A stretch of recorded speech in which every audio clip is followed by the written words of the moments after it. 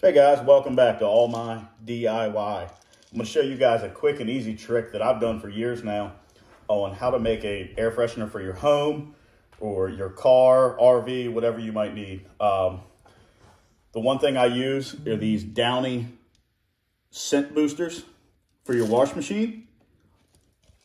The other thing we use is you use a small burlap sack or a sock, or this thing I'm using here is it's a child's sock. It's my son's sock here. Use that and one zip tie or 10 zip ties if you're going to make 10 of them.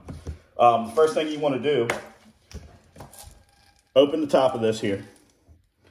You want to take the sock and put it over the top, like so. Once it's over the top, simply just dump the scent boosters inside the sock. Take the sock, pull it off. Once the sock is off, it should look like this.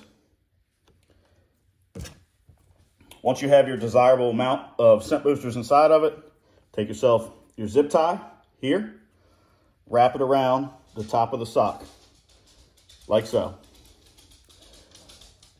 Take your zip tie,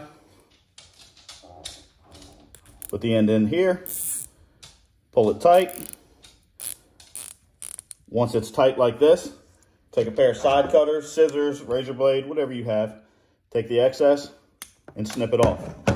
You can put these in your cup holder, under the seat of your car, in your RV, under your couch, top of your couch, under the cushions, anywhere you might be. I put these around my house just to have, fresh scent pretty much all the time. It lasts 2-3 months. So let me know what you guys think. Give it a shot.